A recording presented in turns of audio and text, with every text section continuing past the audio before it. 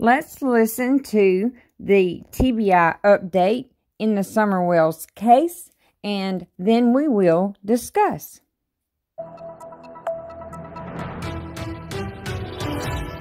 I'm Leslie Earhart with the Tennessee Bureau of Investigation. 6 months ago, 5-year-old Summer Wells was reported missing from her home on Ben Hill Road in Hawkins County. The case remains unsolved and weighs heavily on those working to find answers. Today, the investigation remains active and ongoing as TBI agents work alongside the Hawkins County Sheriff's Office and the FBI to determine what happened to Summer. Investigators have executed numerous search warrants, collecting all potential evidence. We've spoken with anyone and everyone associated with the Wells family, in some cases more than once. This includes neighbors, acquaintances, and those working in the area the day she disappeared. We've used a plane, helicopters, divers, canines, and every resource available to us during search efforts. Despite the countless hours of tireless work, the circumstances surrounding her disappearance remain unclear. At this time, there is no evidence that she was abducted. However, all avenues continue to be explored.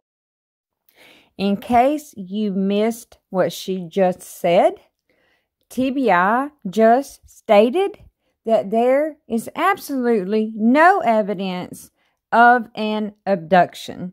TBI has ruled out the abduction theory, including foul play and the very real possibility that she wandered off and became lost.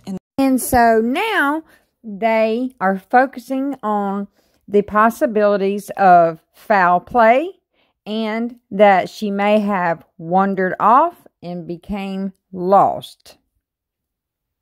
The mountainous and rough terrain surrounding her home.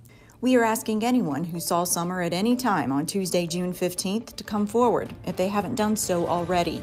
We appreciate the public's ongoing interest in this case and urge anyone with credible information to call 1-800-TBI-FIND. Let's discuss that for just a minute. Okay, so naturally, I'm sure all of us could think and believe that Summer did indeed walk off of her property and get lost somewhere. That is probably a very possible scenario. But the problem with that theory is the entire 6 months that she has been missing, Don and Candace have stated from day one,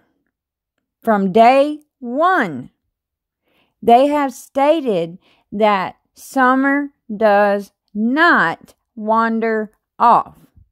They have made it very clear that Summer would never leave that yard by her swing. That her swing is as far as she goes alone. That came from Don and Candace's very own mouth.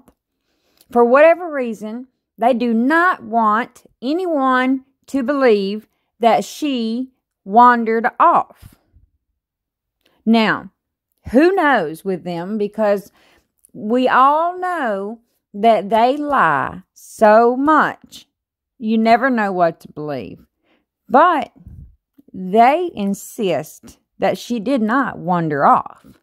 So that leaves us with only one theory left, and that would be foul play.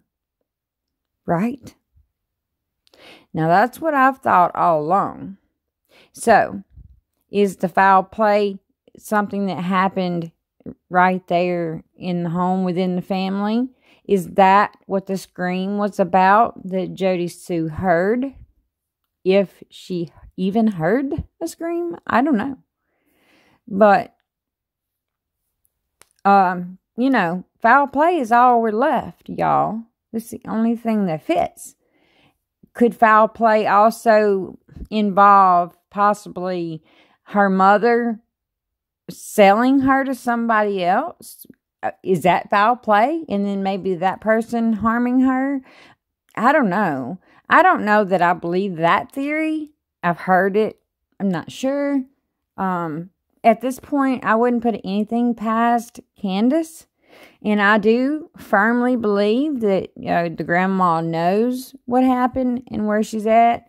And I believe that Don is covering for Candace. I don't believe he's involved with what actually happened to Summer, but I do believe that he is covering for Candace, and it's very possible that maybe he could have hidden Summer's remains. And as sad as it is, I hate to say that, but this is what I feel. And TBI pretty much just confirmed to us that foul play is most likely what has happened to Summer. So, if anybody is watching this and you're local there, or even if you're not local but you know them, you know anything about what happened to Summer, anything at all, even if you don't think it's relevant, but you do have reliable information, please call 1-800-TBI-FIND and help find Summer. She deserves peace, however that may be. Summer deserves peace.